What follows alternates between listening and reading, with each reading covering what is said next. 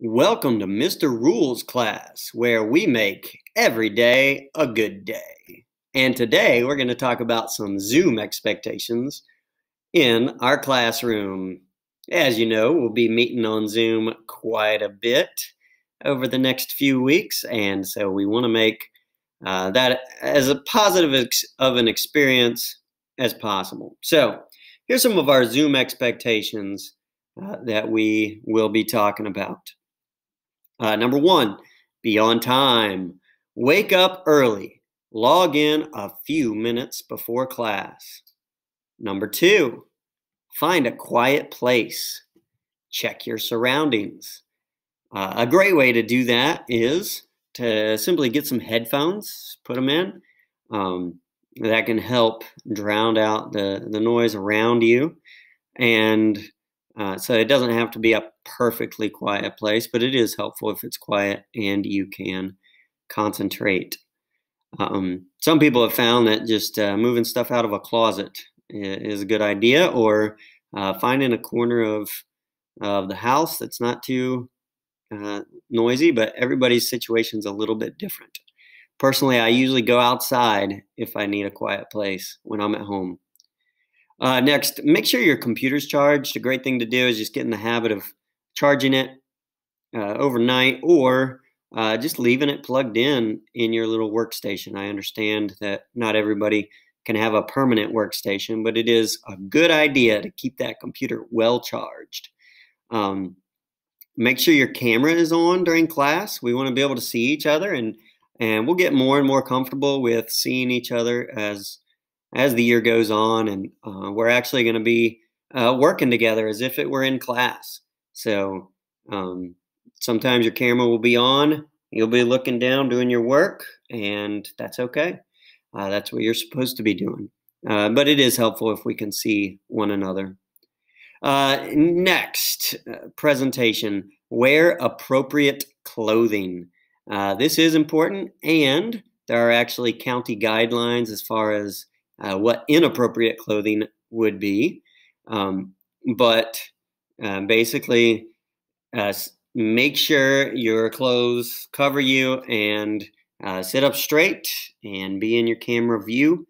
And this is class, so you want to set up an area that is a good place for you to sit up straight, concentrate, be able to read, be able to write. Mute yourself. When you are not talking, you should be muted during a class. If you're in a very small group, which we might do sometimes, then it might be appropriate for everybody to be unmuted. However, on a normal class, everybody except for the person talking should be muted. Participation. Be focused, be attentive, be an active participant. This is class, so you're expected to be fully engaged. Chat responsibly. Raise your hand to speak.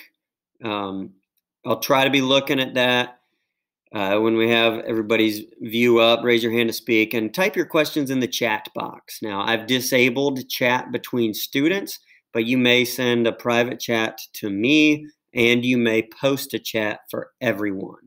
I do have the ability to take away your chatting ability if you are posting things that are not helpful for the class. So beware of that. Just when it's appropriate, put it in the chat box, ask your questions there. We'll be using that a lot. Communication. When it is your turn to speak, please speak clearly. Look up when speaking. Try to look at your camera if possible, and stay on topic. Try not to chase any rabbits. And then the most important thing in the bottom right-hand corner is to be respectful. Be kind, be considerate. This is a great opportunity for us all to learn new skills. This is a great opportunity for us to learn from one another. And so we do want to be considerate. If anything ever happens and you feel like some disrespect was taking place, feel free to email me, or to otherwise privately let me know, and I will be sure to take care of that. And then finally, of course, are there any questions?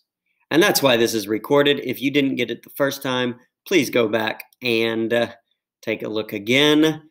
And of course, we're going to have a Zoom about this video, so you can ask questions on the Zoom. All right. And feel free to email me with any questions or type your questions in the chat box while we are Zooming.